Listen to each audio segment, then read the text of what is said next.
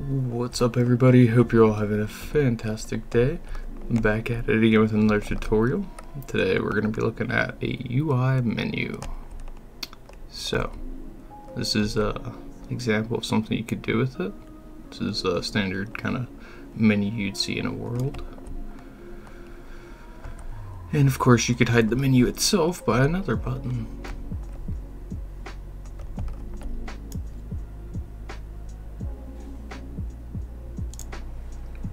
So with this menu, you can, click it, do different things in the world, change the lighting, turn on particle effects.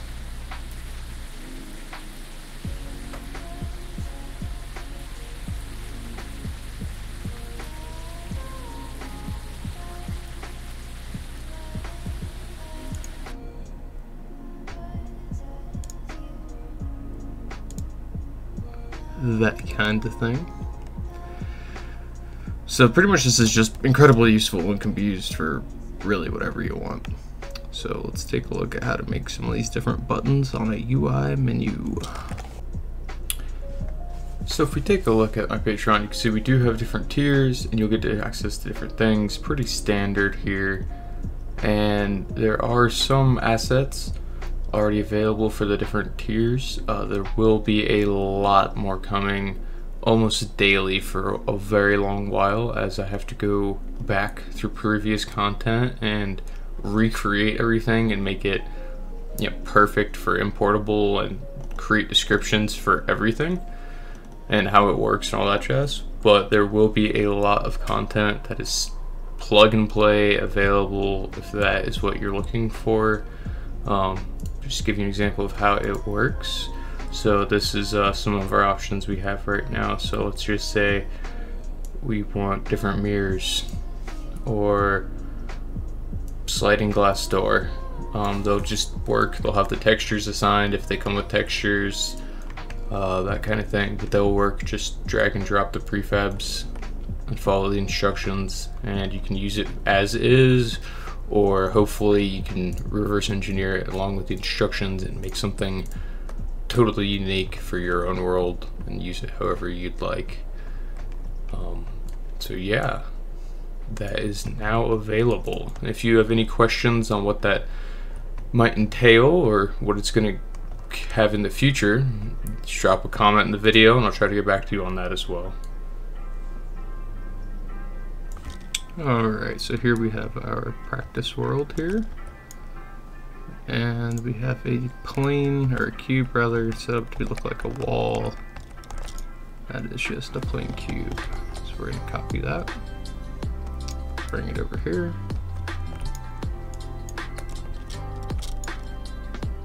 First thing we're going to do is add a canvas. Not add a canvas, I'm sorry. Component. Create a canvas. On that canvas, you're going to go to render mode, screen space, world space. And we're going to add a VRC UI shape. That's a VRC UI shape. We are going to go to our canvas's position, set it to 0, and we're going to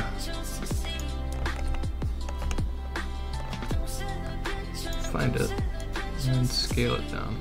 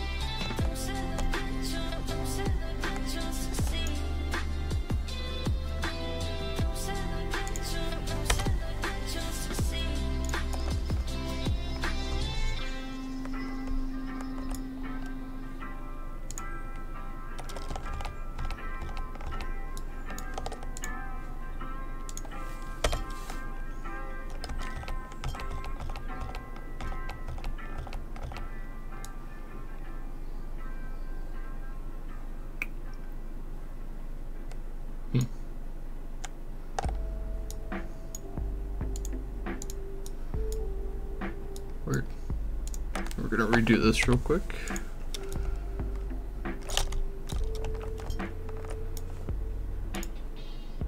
Add a new canvas.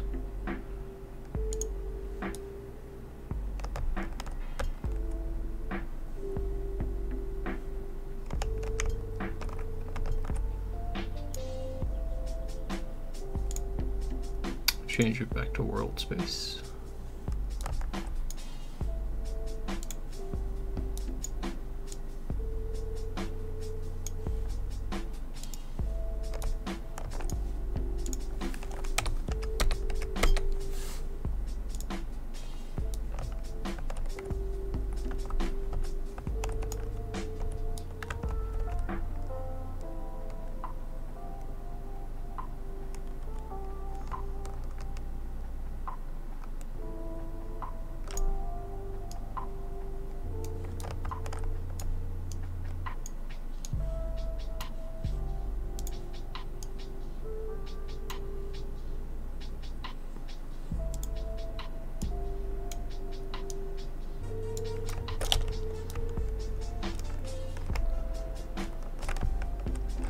It's being difficult to position, but it's going to work the same as we want it to regardless.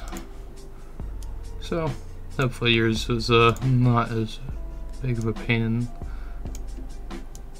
but in the end we got it where we wanted it. Okay, now that we have this, we can go to right click, create a UI button. This will create a script for you, and comes with the bonus of having an on-click function, which can easily toggle an object, which is one very common use of a button. So what we'll do is add a new call here to the list. We're going to take a mirror here, going to select a function, and we're going to do set bool active. We're going to go to the text of this button, call it low quality mirror on. Let's go ahead and make this button a little bigger.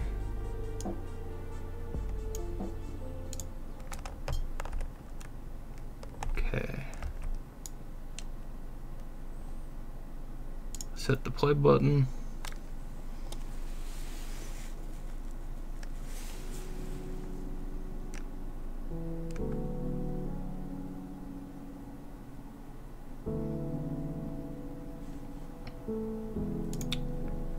We can see it turns our mirror on. Perfect. And then to make another one, it's Control D. Move it up.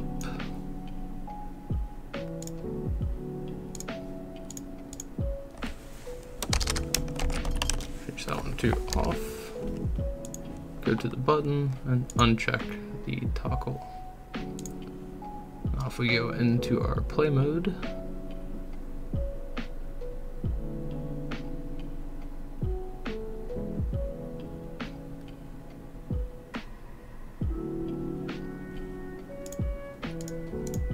perfect.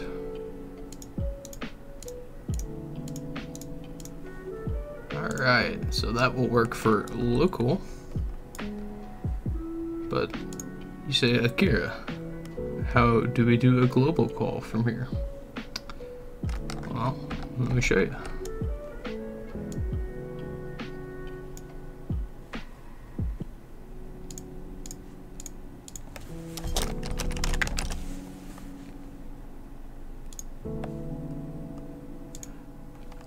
So, if the object you're targeting has an Udon behavior,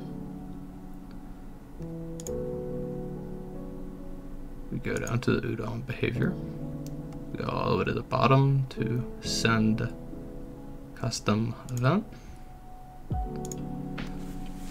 In this case, it's going to be G toggle,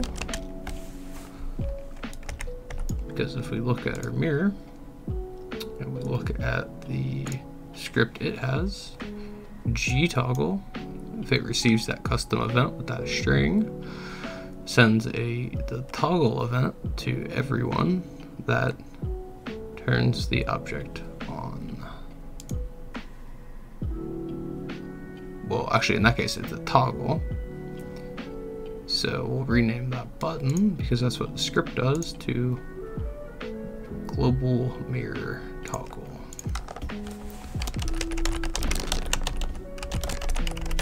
But that is how you call a global event, is you go to Udon behavior, send custom event, and you go to the Udon behavior, or sorry, go to the script, on click, Udon behavior, at the bottom, send custom event, and then you send the input the string you want to send. Again, we can test this, not the global version, but just to make sure if it works for us, through going in the play button.